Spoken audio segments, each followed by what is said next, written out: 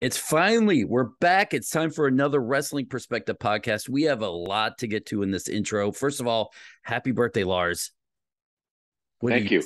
42 now? 43? I don't look a day over 50. All right. 8 minutes before this podcast, I had a big burly beard, but in honor of Chavo, I went with the mustache. So nice. I figured since we've emailed each other more than I've emailed any person on earth, I'm either going to be an honorary Guerrero by the end of this podcast or your best friend. So I just want to look like you. So, you know. Right. Nice. Love it. Yeah. I could be Ringo Guerrero. How about that? Ringo Guerrero. Los Guerrero. Yeah. I'm okay with that. Hey, obviously you guys are road guys. It could have happened. Hey, we got a lot of Guerreros out there, so I'm sure we got somebody out there for sure. So I'm okay with that. So, yeah, I figured, I probably have 180 emails from you. So we're like BFFs now. Exactly. Cool. So, Lars, you're back from the UK. We're finally recording a podcast. I know. Chavo's our first guy back.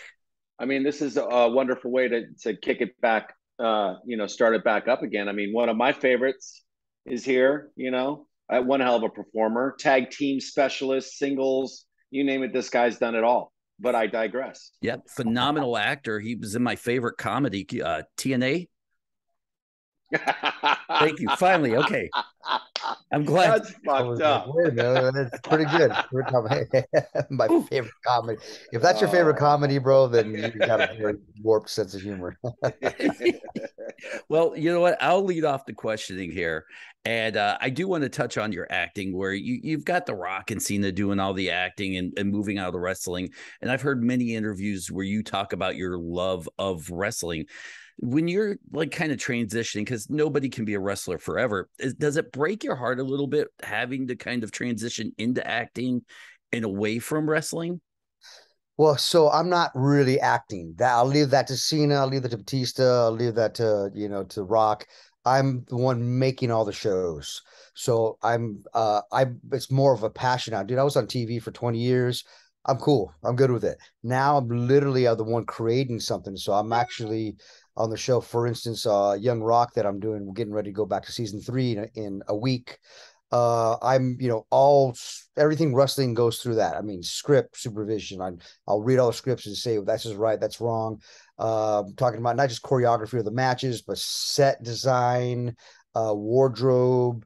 Anything wrestling really kind of goes through me. So, Brian Gewirtz, who was head writer of Raw for a long time, is also executive producer. So between he and I, we just, we'll call up Dwayne and say, hey, what about this? What do you think about that? So it's anything wrestling on it, man. So I'm pretty busy. It's pretty good. Well, you've obviously your family, it's no secret who they are, and generations upon generations of wrestlers, and you've seen so many transitions in the wrestling business. Right. And I think over the last, I would say 4 years, we've seen sort of a dawning of a new golden age. You have so much to choose from. There's so many ways to consume professional wrestling. I always wanted to, from someone who's been there for a long, long time, what's your take on what's happening currently in wrestling? Are you sort of dumbfounded that there's so much out there to see now, or are you kind of like, well, there's too many work? So many people had so many different opinions. I'm just kind of curious about yours. So I love it. I love the resurgence of wrestling. It's a great time to be a wrestling fan right now. There's not just one show in town like there was for a while. Now between, AEW and not just WWE, but NXT and, the European shows and New Japan Pro Wrestling, MLW. God, there's so much. It's really, really cool to be a wrestling fan right now. There's so much variety out there and there's so much young talent. It's really, really cool to just to watch it. I'm still a big fan and I still love watching it. And of course I'm one of those older guys that go, well, back in my day, but still it's really, really cool to see these guys kick butt, man. And they're just incredible athletes. They really are. I'm glad you brought up back in your day, because for me, it feels like you might have been that first generation of wrestlers that didn't end up broke and hurt. And how did you figure that out? Because you were kind of right there on the precipice where, depending on who you were, you could have gone either way. We could have been talking to Chavo in the apartment next to me right now. That, how did you learn how to take care of your outside the work business? I learned from my family. I learned from the mistakes they made. The times that they were thinking that wrestling was always going to be there and always providing. And you can only. I had a talk with Triple H one time. I said, man, you can only borrow it for so long, and then you got to give it back. So you hope you can still stay involved in wrestling, with some capacity, but it's not always the case. So you really got to invent yourself again and not be scared to kind of say goodbye to wrestling. And a lot of people can't do that. And that's why I think they end up a lot of times broken, like the movie The Wrestler, and still wrestling in front of, an auditorium and stuff because, or a high school and stuff, because they're like, look, first, my dad, loved him to death, but he was he had a teaching credential. He was a high school teacher and coach, and a couple of times went back to that. But every time that wrestling called, he would leave that and go back to wrestling. I was like, Dad, what are you doing? I go, you gotta just keep. It's maybe not as glamorous, but you got a pension, you got insurance, you got retirement, you got all that stuff. I go, you don't get that in wrestling. He loved wrestling so much, he would always just leave it and go back. So I was always just like, man, I just learned a lot from them. So I saved a lot of my money. You enjoy the fruits of your labor a little bit also. I bought some cool cars and bought a couple cool things, but I didn't keep upgrading the house. I didn't get divorced 10 times. I'm still married to the same girl. That's what we did. We made that mistake, the divorced one. Yeah. You know what I mean? So, there's just circumstances for everybody, but I think that's just what happened, man. I just kind of just stuck with it, and put the kids through college and kind of just, it's been, it's a little lucky too, Well, one of the things I've been wanting to ask, because out of an insane tragedy, Vicky Guerrero is pretty much been like one of the best heels, right, managers in the last 20 years. I mean, and I know that she's, obviously she's a family member to you. Did you ever see that she had that potential? Well, yeah, but I mean, yes. Yeah. But, did you see that she had that potential? No, nobody really did. And she just kind of stepped up to the plate and really kind of did it really on her own. I mean, we all kind of looked out for her a little bit, but she hit at the right time, and she was, kind of the most popular heel in WWE for a minute, So more power to her for sure. She, at the same time, she kind of had to reinvent herself also. Her husband and her moneymaker was gone, so she had to figure out something to do, and she figured it out. Would Eddie have wanted her in the industry? I don't think so, because just he knew how the industry was. It's a tough industry. It really is, and it'll eat you up and spit you out, and it does. And I've talked to Vicky a couple different times, and it's she's got some good stories of being eaten up and spitting out by some higher ups up there. So I don't think so, man. I don't think he would have wanted his daughter in it. She was in it for a little bit. I can't say that he would have fought her on it, but I think he would have, tried to steer her into a different direction. Just I didn't want my kids into it. I thought, and I'm a third generation pro wrestler. If they wanted to, different story.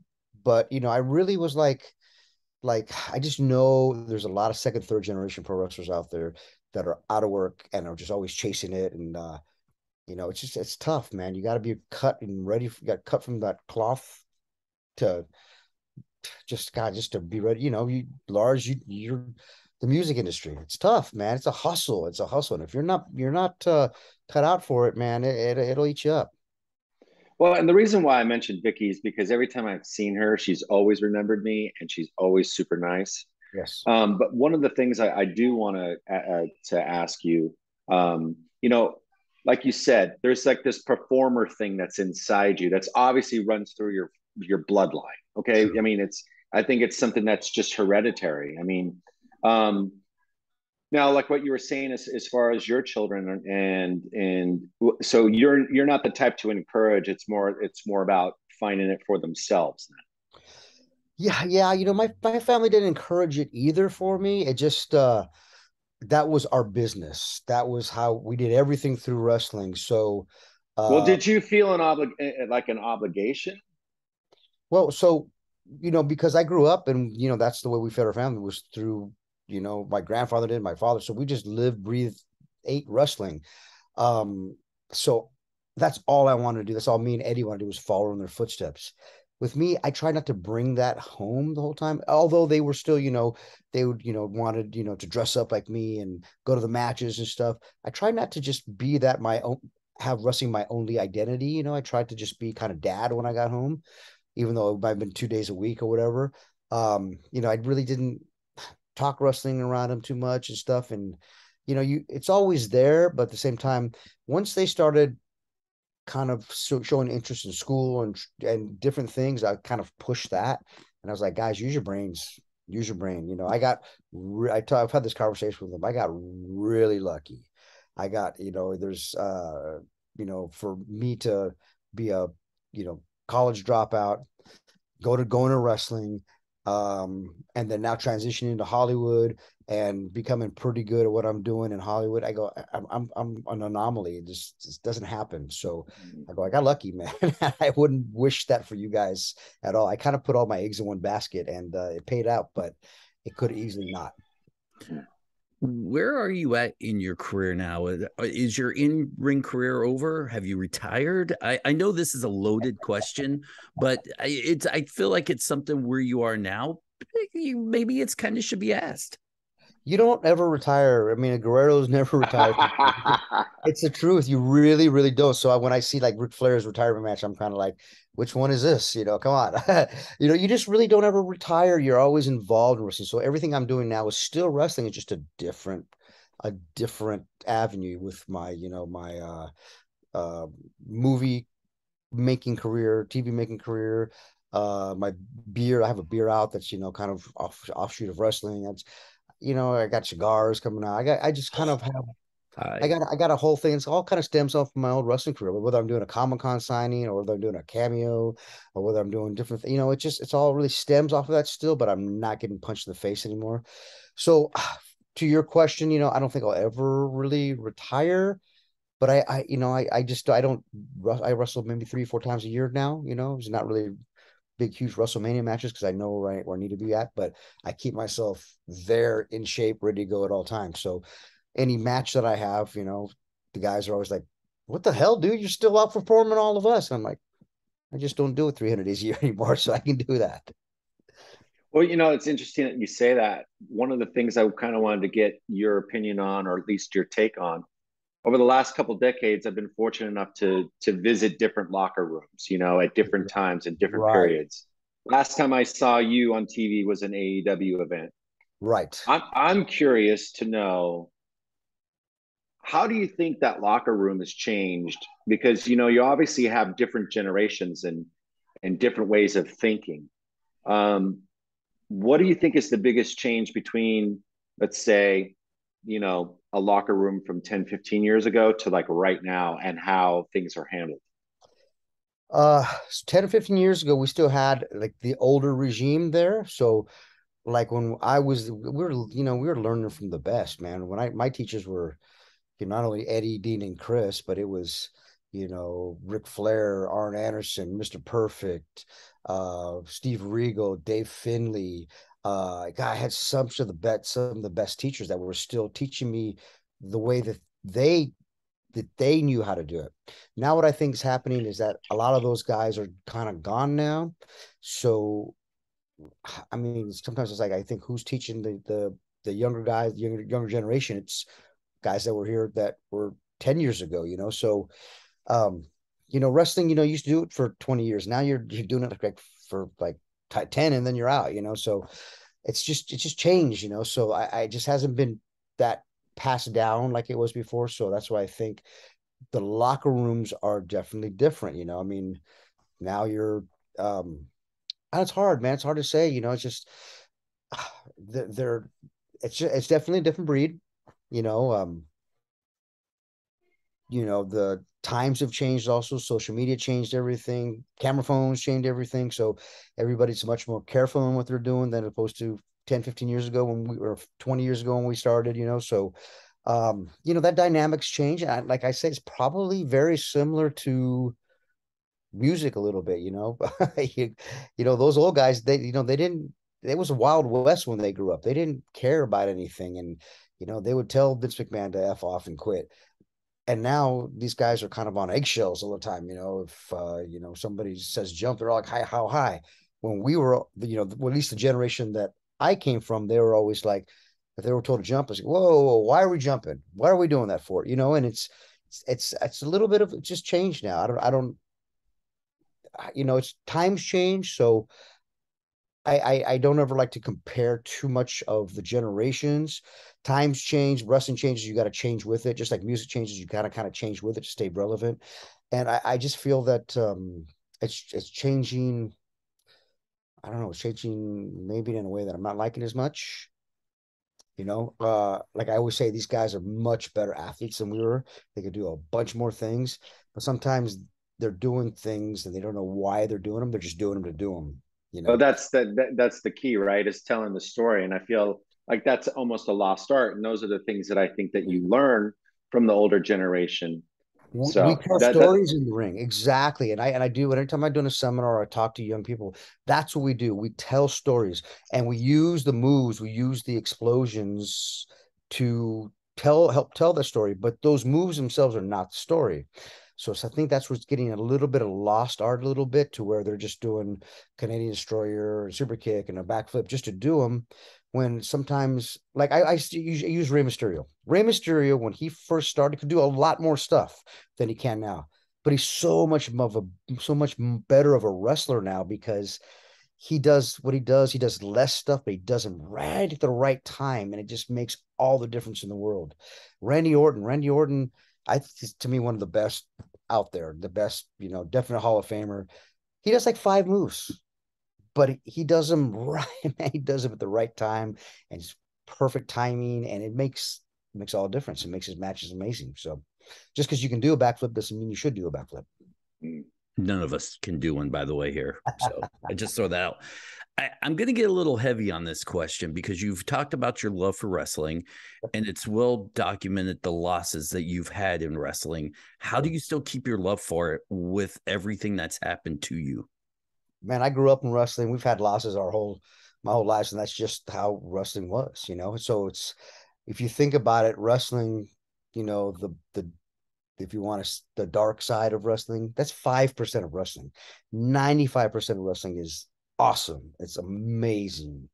So you just kind of think about that part. Yeah, there's definitely some tragedies in it, but it's Hollywood, it's rock and roll, it's everything combined, so you're gonna have some things in there that just sometimes, I said eat you up, but the majority of wrestling's pretty awesome. I do have a follow-up question. And with this new breed of kids, do you think, and I think I kind of see it, but I don't want to like assume, but are we seeing less of those tragedies now with the way these kids are doing, video games and not drinking and whatnot?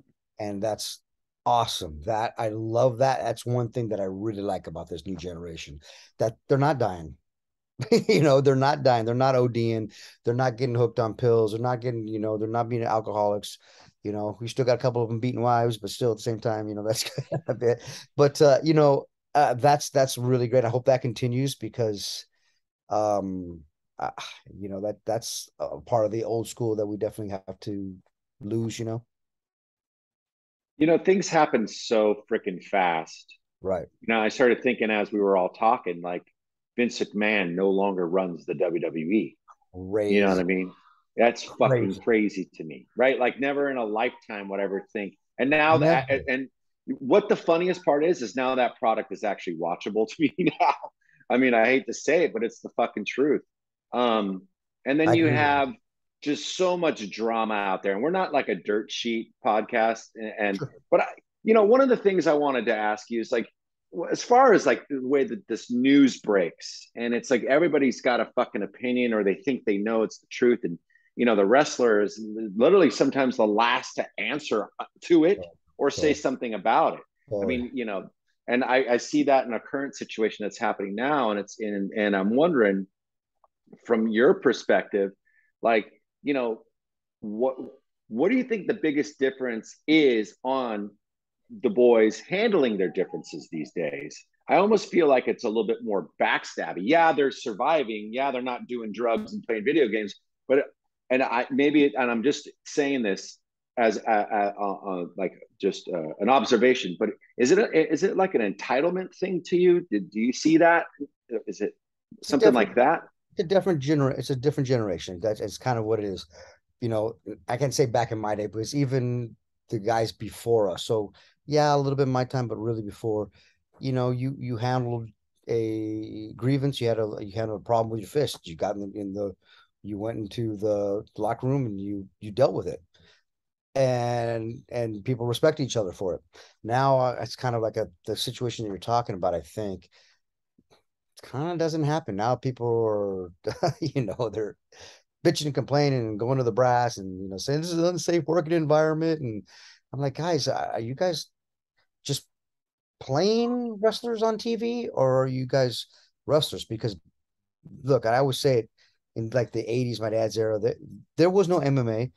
Wrestlers were the toughest men on the planet, period. That's just the way it was. You didn't even get into the business unless they could prove that you were tough enough to be in this business. And now it's kind of, in a sense, and it's okay, and it's no big deal, but at the same time, you're still pro wrestlers and you're still portraying this image. And I think now, if you can't handle yourself, I think you're almost doing a disservice to the business. And what I see a lot of times on TV, not all the times, but what I see is people playing pro wrestling instead of pro wrestlers. We used to be like, our line was really close. You couldn't tell if we were serious or not, because we walked that line really, really close. When my dad, for example, first came back into WWE, and he came in as my manager, or actually came in and helped me turn on Eddie and kind of that stuff. Well, they brought him in for one shot. And then like 3 weeks later, they kept bringing him back because he was doing really good. And 3 weeks later, we got to SmackDown, and the main event of SmackDown, the TV show, was Eddie and Kurt Angle versus me and my dad. So I was still thinking, remember that. Yeah, I was Chavo Classic from the 1980s. So I was like, let's go take care of it. And he was kind of like, he was nervous. He was like, oh my God, I haven't wrestled in 10 years. And I'm like, don't worry about it. We got it. We were just such on a high level. We went in the ring, and we were going for it. When we got done, I feel bad because we should have taken care of him a lot more than we did. That's true. But afterwards, he came in the back. He's like, God, you guys are like, you're 3/4 shooting out there, and if you guys know wrestling terminology, shooting is for real and work is not. He goes, you're so close to actually, you guys are like freaking like Japanese style going for it. I'm like, no, we're not. And he's like, yeah, you are. That's how close we were at all time. We were expected to perform the highest level. And if we didn't, that person in the ring would eat you up. Chris Benoit would eat me up if I didn't. Oh, yeah. Kurt Angle would beat the crap out of me.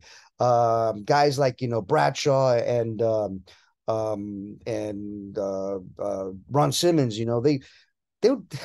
they weren't taking it easy on you. They were like trying to rip your head off. So you had to bring it back. But it showed where that mutual respect was in that ring. I think that's not too much there anymore. I think guys are kind of it's there, but it's not there. Like I said, everybody's kind of playing in the ring and just having fun, which is great. I enjoy it. But God, our professional what do you want to say? We were trying to outdo each other every single night. We were getting in that ring, and you had to earn it. I was going to give you anything. You had to earn it. Cena used to tell the story when he was tagging against me and Eddie one time, and he was like, Chavo and Eddie were the boss in there, and you knew it because they were continually were explaining that to you in there. And we were, it's like, hey, we didn't sacrifice the match for it, but at the same time, we had that integrity of that match that we had to live up to. So you better bring it.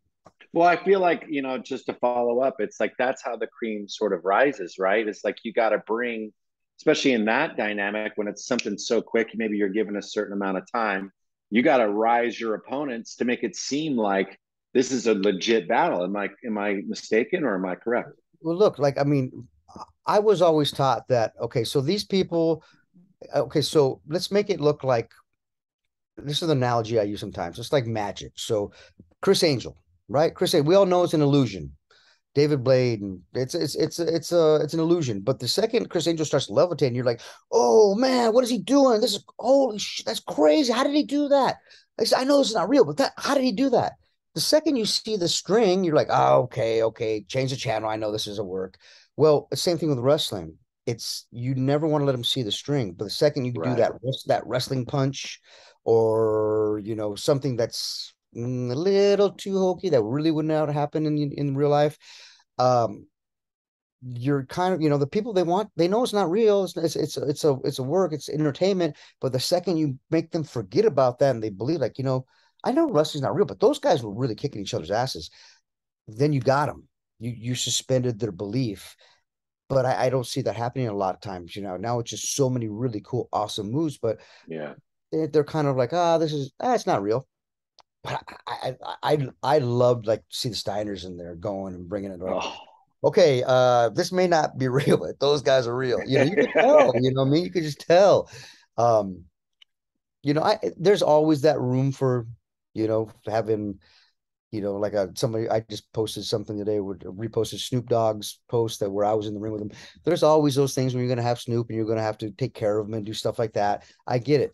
But then there's also those times in where, people, they believe it, like I'm doing that Young Rock show, and the first time I met Brett Azar, who plays the Iron Sheik, I was on a plane. We're flying to Australia the first season, and of course, he looks exactly like the Iron Sheik. So I said, "Hey, so obviously you're playing the Iron Sheik, right?" And he goes, "Oh yeah, yeah." I go, "Hey, I'm the wrestling coordinator," and he was like, "Oh, nice. What's your name?" And I said, "Chavo Guerrero." Or I go, "Sorry." He goes, "Did you used to be a wrestler?" I said, "Yeah."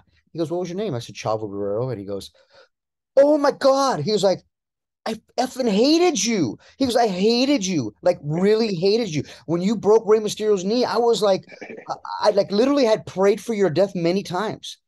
And I was like, really? And he was like, "Man, you just did your job so well. I got him to hate." They believed that I was this Right. fucking despicable person. And you want to, we gotta keep doing that. We gotta keep people believing, like that, teetering, like, hey, I know wrestling's not real, but man, that I think those two were really fighting, or I think Jericho's really, he's really a jerk, something, and I don't, sometimes I see that it's not there all the time, but there's some flashes like it, like MJF is doing a really good job, Oh and yeah.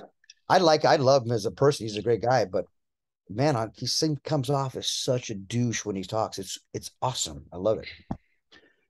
I have to touch on your managerial role, which did not last long enough for me because I really enjoyed watching you progress as a manager, which was way different than who you were as a wrestler. And you've been around forever. Your career has been, I guess, touched by many Hall of Famers and many great guys along the way. So who kind of taught you how to be a manager? And is that something you kind of might want to do more in the future? Or are you happy where you are? Yeah, being involved in wrestling is always really cool. So that all came about where Tony brought me in. It was kind of on a daily type thing. I was doing stuff with Andrade, and um, I got the I didn't know when I was going back to Young Rock. Season 2 called and said, "Hey, okay, we have our dates. This we're coming back." So I had to talk to Tony. I said, "Look, I know we're doing right, we're doing well here, but I don't think you can match what they're paying. And I think it's probably better for me to go do this." So he was like, "No problem, no problem. Okay, so let's, write you out of a storyline really quick." And then, I had Andrade turn on me. And then we had all the plans of me coming back. I mean, up until like 2 or 3 weeks of me coming back, of me leaving Young Rock. I mean, we were still talking on the phone. And then, like Tony does, he went silent. So when he went silent, I said, "Okay, what's going on?" So that's kind of like I was going to come back and pick up right where we left off, and it just didn't happen. So back to your question, I always, if it can work out with my shooting schedule, then absolutely, I love being involved in wrestling. It's still my passion. And Who are the guys? Oh God, go I ahead. was going to say, can you talk a little bit about who you draw inspiration from as a manager? As a manager, gosh, you know what? I mean, it'd be the old school managers for sure, not just the people that were just figure pieces. I like the guys that actually got involved and actually really kind of helped their clients in a sense, where they'd be tripping people or taking the heat, getting the punch while the other person wins. Like I love that old school style of managing for sure, So anything with like a, Captain Lou or Freddie Blassie could get all the heat, in the world. God, there was, even guys like Harley Race, when he came back into stuff, it was cool. I enjoyed it. Mr. Perfect did a great job when he was doing stuff with Ric Flair. It just was just being like, you have to add to the match and add to the storyline. And if you don't, I think you're just walking the person out. You're just a valet. Well, I got to be brutally honest. I hated you with Andrade because I thought I wanted to watch you. I didn't really want to watch him. And I honestly think that my personal opinion, I'm just going to say it, is that you took a lot of shine away from him because you're fucking Chavo. You know what I mean?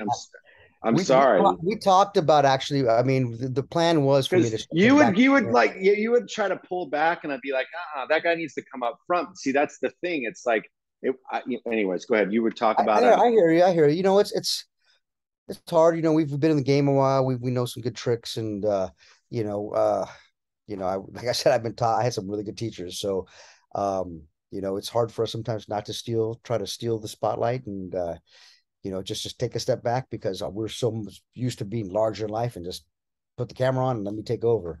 So I hear you. I hear you on that. Some people have told me that. Well, there's not a lot of guys like when I think of your generation of wrestling. It's like right before the generation of like, I mean, I guess Jericho's kind of this around the same time as Absolutely. and he's still wrestling. Christian obviously still wrestling. Edge is still wrestling. Punk is kind of, as came in while you were still going Right. pretty strong. And I was thinking, there's really not a guy like you in AEW, like in your generation, where you were kind of like, yes, you're old school, but you're not old enough to be old, like a Ric Flair Right. or a Jake the Snake or a Tully Blanchard, or yeah, you're up there with those guys. Right. But why do you think it's guys of your ilk that are not really in that arena? Because I mean, you're obviously doing stuff for TV shows. Rock has moved on now to TV and to Hollywood. Same with Cena. But it's like when I think of you guys would probably be the perfect ones to be that generation, and that's Mm-hmm. where I hold you, is in that generation, would be the perfect ones to be the sort of the producers, these guys here, the handlers. Why do you think a lot of your generation is just no longer there? Great question, man. I don't know. I don't know. I don't I don't run the companies. But maybe I don't know. Maybe the guys who's running the companies are kind of losing in the shuffle a little bit. And like you said with WWE, now that Vince is gone, I'm definitely going to think it's going to change, and you're going to see it really flourish. I believe it's going to really just go to new heights, just because you got guys that care that aren't just a billionaire. They're actually there to make great TV. So I think. I think that's gonna be really good. So you never know. Maybe I'll pop up. Let's hope so. In Hollywood, wrestlers that become actors, there's always this weird stink on them, right? You can never wash off pro wrestling off an actor. I think maybe The Rock has transcended that. Cena, maybe, not saying they're bad, just you never quite get out of the pro wrestler mold. For you as a producer, do you still are an on-site coordinator, I guess? Do you still feel like you have that same stink on you? Do you have to overcome that to prove that you belong where you are? So, this is the thing. Back in the day, wrestling was looked differently in Hollywood. If you're a wrestler and you tried to do movies, it's probably like they didn't get it. Now they get it. They understand that John Cena, that The Rock, that Batista are huge box office stars that are really good at what they do, and people are paying money to see these guys. So that stigma, I think, is leaving now, and all of a sudden, Hollywood's realizing, like, wow, these wrestlers, they're not only really talented, they're actually they sell tickets, so I don't think that stigma actually goes to him anymore. When you look at Rock, you're like, oh yeah, he used to be a wrestler. Cena's kind of the same thing. Batista's kind of getting out. There's a lot of people that didn't know Batista as Drax, and they don't know him as the animal in WWE. So I think that stigma is really leaving, and everybody's, not that they're trying to change it. I just think that their work is speaking for itself, and it's changing it all. So with me, definitely, yeah. I mean, I'm not. People like everybody in Hollywood think that's so crazy. That's so awesome that you were a pro wrestler. We didn't know how popular you were. Anytime I get a set, they're doing that, and you really garner a lot of respect, because not only do we know how to perform live, we know how to work we're improv specialists. We know how to work cameras. When I get behind a set, I'm talking about, okay, put that camera here. I want to shoot it this way. And they're like, how the hell did you learn all this shit? You just did. Well, once people figured out that punk rock is real rock and roll music and pro wrestlers are the greatest one take actors in the world, I think things sort of changed. You know what I mean? Hello. We just talked about punk rock today. I was talking to my wife about it, punk rock, and I was saying I was doing your podcast, and I was like, Rancid. She's like, yeah, I know the name, and I played a couple of songs. She's like, oh yeah, totally. She's like, that's like, I always thought of punk rock like, that's like, I goes, no, punk is awesome. It's like combination of ska and it's just different. Like I listen to stuff like the Dead Kennedys and stuff from back in the day, and I'm like, it's really great music, man. It's really good. And it just had that stigma back in the day with, you're 100%. You know what I mean? But that's the thing. I think that's where we draw the connection, because wrestlers were fucking carnies. You know what I mean? They were like, if you saw a pro wrestler in a movie, it'd always be like a horror movie or a B film or something like that. Like look at this one. I mean, this is an OG original poster, but Santo, I mean, how many movies did he make? I mean, yeah, that millions, was right? That's my dad's godfather, by the way. Oh shit. Oh well, yeah. This is an original actually poster. I bought it probably about 25, not longer, years ago. There used to be a poster shop on Hollywood Boulevard. I don't even think it's there anymore. And when I came across it, and you would probably laugh what I paid for it, but now I see these things. There's a lot of these reprints, but I have a bunch of these old Santo posters. That's awesome. But one of the things I was going to ask, the lucha libre style is sort of one of those things that I think that's in everybody today. You know what I mean? And that Mexican wrestling, the Southern California, I feel like that, in California in general, I would say, I feel like that style, that West Coast style, which is very lucha libre, is in everybody's style these days. Who would you say is, if there was maybe 2 or 3 guys that, current, maybe that are no longer wrestling or whatever, who would you give what 3 guys would you give credit for making that much of an impact with the lucha style? So what you're saying is kind of like MMA a little bit. Everybody's a hybrid now. Back in the day in MMA, you had, Brazilian Jiu-Jitsu versus karate, Sambo wrestler versus striker. Now everybody's got to be a hybrid, because you got to be able to kind of do everything. But in pro wrestling, there's 3 guys that were very instrumental in bringing what you see and making wrestling the way it is today. And that's Eddie Guerrero, Dean Malenko, and Chris Benoit. And that's when all 3 of them came in from, wrestling, go to WCW, and they were in ECW together. They were in Japan, they were in Mexico, and they could do all those different styles. Everybody was like, what the heck is this? And then, Rey Mysterio followed, and Chris Jericho followed, and the Luchadors followed. And everybody was like, this is a completely different style. But even though we've known that forever, they're like, wow, we've never seen these moves before. And then at the same time, I started seeing guys like Kane at WWF at the time doing a hurricanrana. I'm like, where did that come from? My head scissor. I'm like, he's a 300-pound guy. Where did that? Now it's integrated into everything. And you got guys that are these big dudes like, Willie Mack and Brian Cage, and they're doing standing moonsaults and stuff like that. That was never done. That was reserved for the small luchador style, and now it's kind of everywhere. So, like, even if you're 6'4", you're doing moonsaults, you're doing different stuff like that. So it's kind of just everything's a hybrid now. You got to learn how to mat wrestle. You got to learn how to do spots. You got to learn how to, fly. You kind of got to be able to do everything now. I'm good. I've got one more question, and maybe we'll play a game. Lars and I will discuss it here in a second. But my last question is your podcast. I was a huge fan of your podcast, and then just one day it stops. I don't see it anymore. I know everybody has a podcast, and we don't need to have beef with another podcast, but I'd like to see you come back so we could beef with you. So any plans on reviving the podcast? Because like I said, well, it'd be like a Guerrero feud, like Gringo Guerrero versus That's right. Chavo Guerrero. I love Let's it. go, SA. All right, man. I got you, man. So what the fuck, Dennis? I don't know. It's the mustache.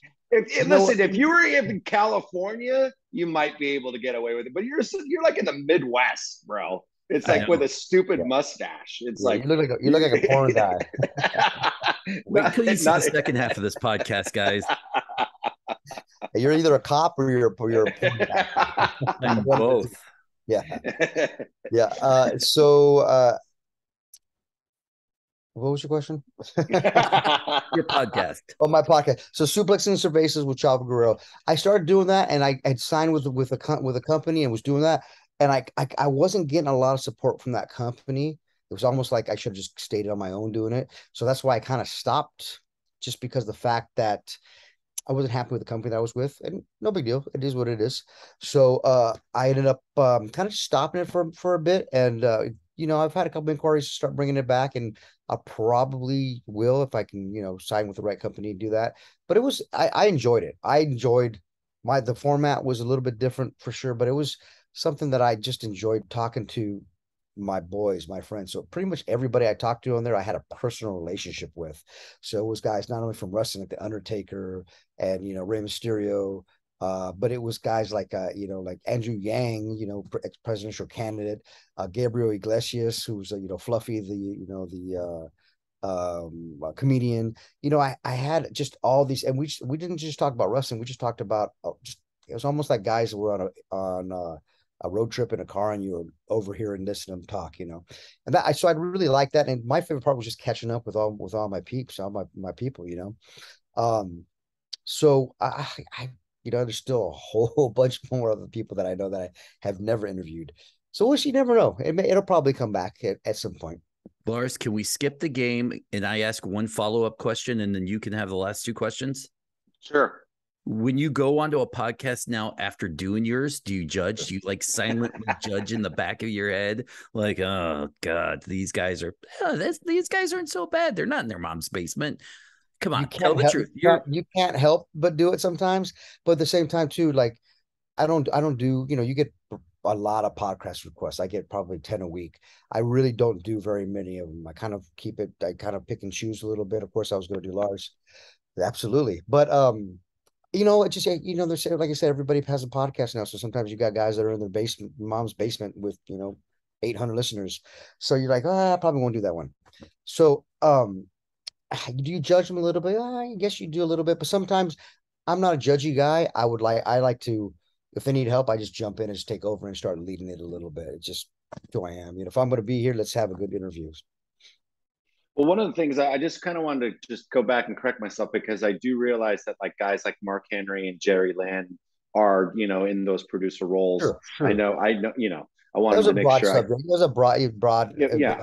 You're still some really good guys up there. Sure. 100%. I mean, and true professionals. I guess for me, I hate those legacy questions, right? But, when you think about what your family has done, what you've been a part of, what you've seen, why hasn't there been a book? On the Guerreros or on Chavo, on what? On Chavo, because I feel like you have a unique perspective. Because I mean, listen, you've worked with everybody. You've tagged with your pops. You tagged with Eddie. I mean, you've had a single. It's like you have a unique perspective. I know everybody would maybe want the Undertaker book, but we've seen that. We don't really know Chavo. So what's going on with that? My story's still being written, man. It's still being written. Some people have approached me on that, but I think excuse me. I think that I'll, eventually everybody writes a book.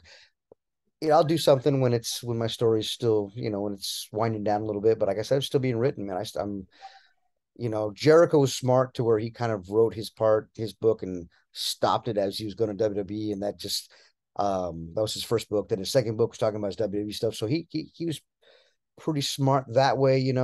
I'd have to do something that was just a different thing, not just a regular book. I'd have to think of something different, like when Mick Foley first Have a Nice Day did his. It was kind of a different format. It was pretty cool.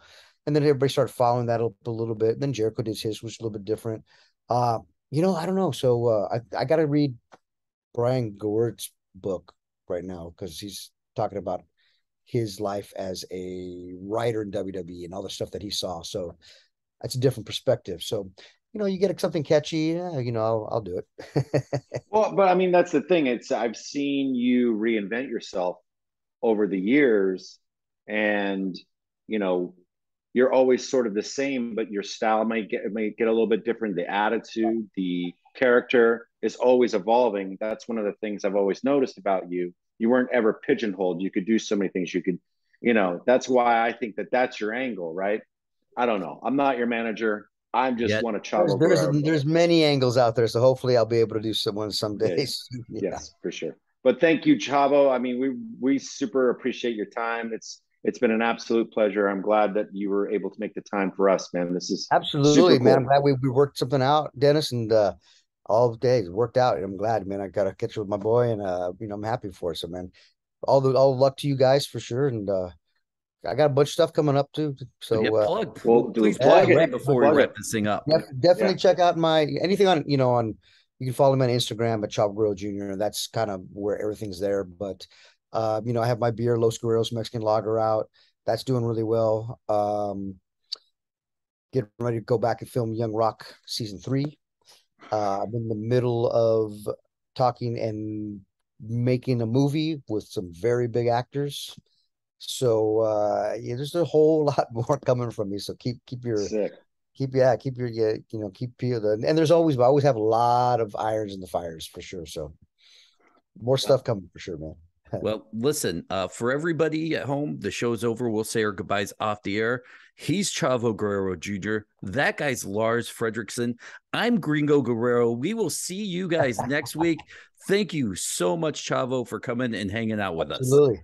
Thank you, guys. Appreciate it, man. Anytime. And good luck to you guys. Talk soon.